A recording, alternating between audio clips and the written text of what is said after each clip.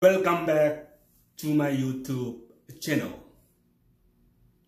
In this special video, I'm going to talk about Pentecost. What is Pentecost means?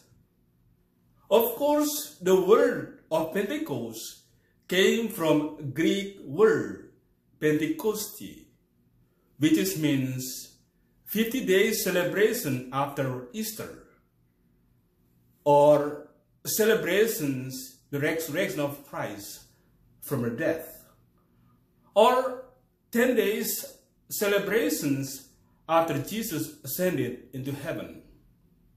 As you know, before Jesus ascended into heaven, he promised to his disciples that he will send the advocate to them. He will send the Holy Spirit with them in the missions. And Pentecost, a time for apostles to receive the Holy Spirit that Jesus promised to them.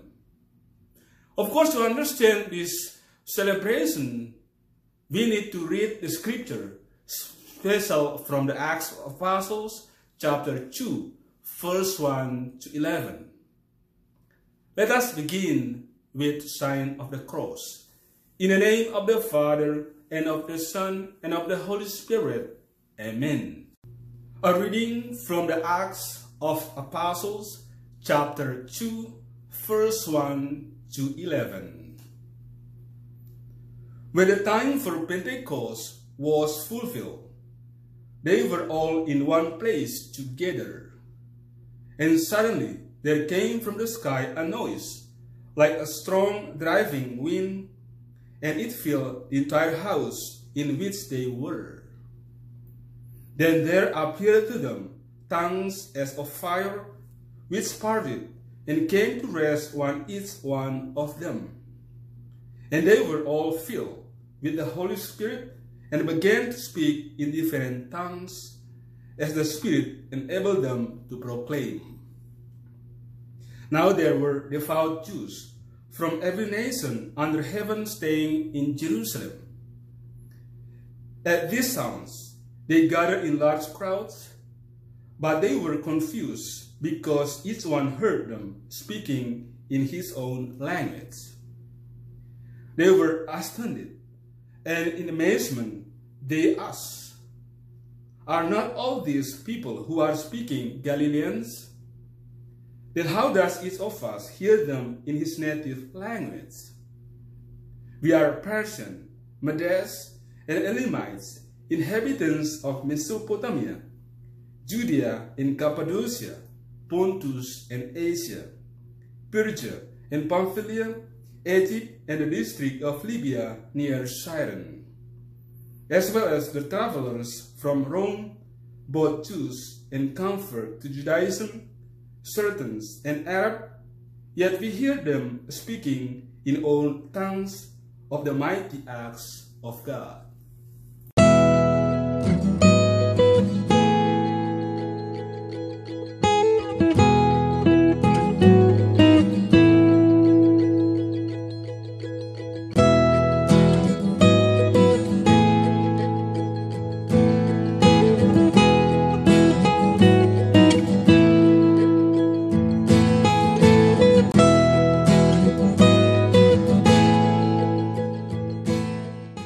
After we read the scripture from the Acts of Apostles, chapter 2, verse 1 to 11, let us see the context of the scripture.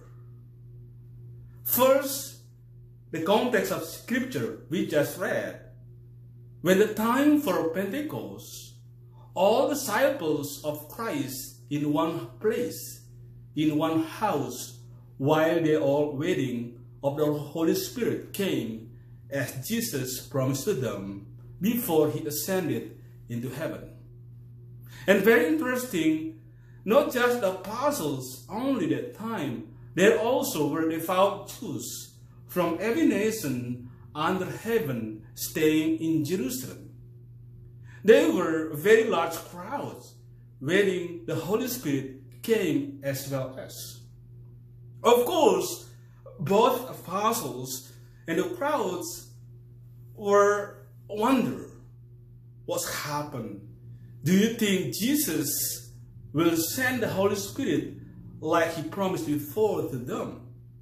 And some of them might be confused, and some of them might be doubt about the promise of Christ that Jesus will send them the Holy Spirit, that God sent the Holy Spirit to them.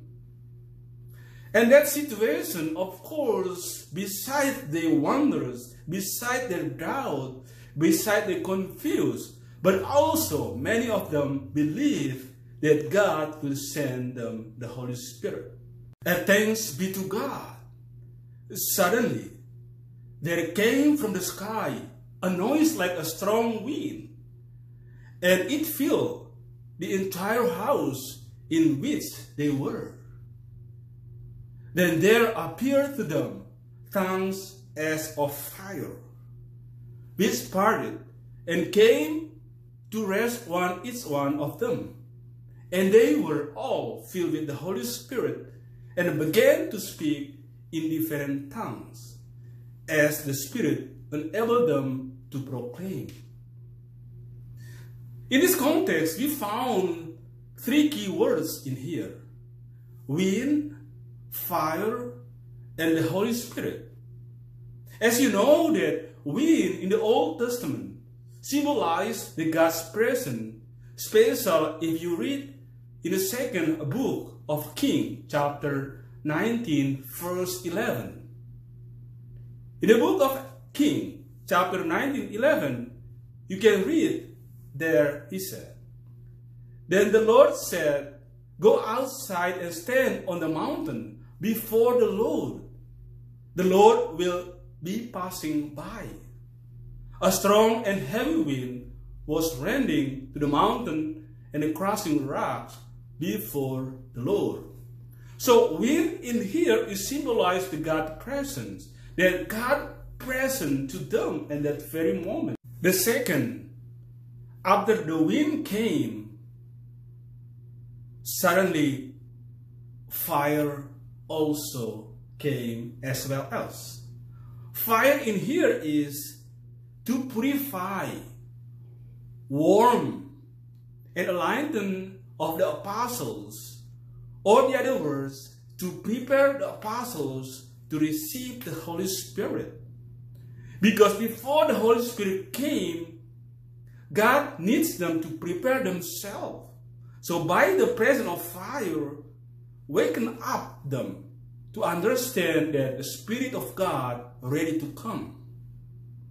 And the third, the Holy Spirit came. They were all filled with the Holy Spirit, signifies abundance of gift to the apostles, so that they can speak different languages to preach the good news to all the nations. Of course, so many people ask the question, what does that mean, speaking in different tongue? Or what does that mean, speaking in tongue? To answer this question, being honest to myself, I don't have answer definite to you. Because in the Catholic teaching, this question about speaking in tongue still debate. The Catholic teaching also, they don't have the answer yet, still debate. But I try to explain to you according to the scripture we just read, the Acts of Apostles, chapter 2, verse 1 to 11.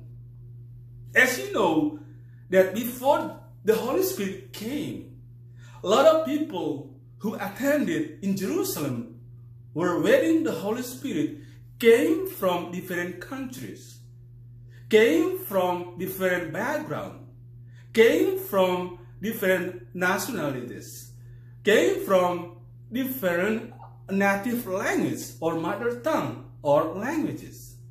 So what's happened when they came together with other people who came from different countries? And when the Holy Spirit came, the Holy Spirit empowered them so that they're able to speak their own native language. The Holy Spirit empowered them to able to speak their own mother tongue. So what's happened? The people who came from different cultures, when they heard the people speaking their own mother tongue or native language, they didn't understand what they are talking about. So they made conclusion that they speaking in tongue because they didn't understand what they are talking about. It's really interesting, my brothers and sisters, speaking in tongue in the scripture, very clear that the people who speaking their own native language and the people or the other people who came from the other country didn't understand what they are talking about, and they make conclusion that they are speaking in tongue. The second, many people said speaking in tongue is somebody a kind of combination ancient language. So when the people spoke like this, of course people didn't understand what they are talking about. So when the people speaking the combination kind of ancient languages, so what happened is people said that people speaking in tongue because they didn't understand. And the third might be speaking in tongue is mean that speaking in spirit. Of course, to answer this question, what does that mean, speaking in tongue? Once again, I want to tell you, these answers still debate what does that mean, speaking in tongue.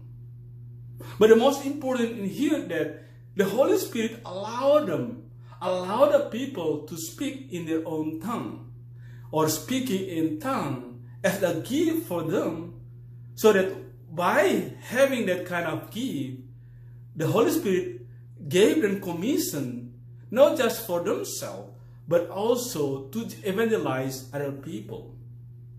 So what does that mean in here? I'm talking in here that the whole message of Pentecost, that the Holy Spirit empowered us. The Holy Spirit gave us commissions, use our own mother tongue, use our own mother native languages to speak about God, to evangelize other people to believe in God. Speaking in tongue, the most important in here is that the Holy Spirit or God allow us to use our own gift, to use our own languages, to proclaim the good news, to evangelize people to believe in God. I think it is the most important than the other things about speaking in tongue. That's why thank you so much for watching this video. And I hope that speaking in tongue is not necessary to debate what does that mean, but the most important speaking in tongue is that the Holy Spirit give you kind of gift, that use that kind of gift to evangelize people. Use your own languages, use your own native languages to speak, to proclaim the good news, and to evangelize the people to believe in God. And thank you so much, and God bless all of you.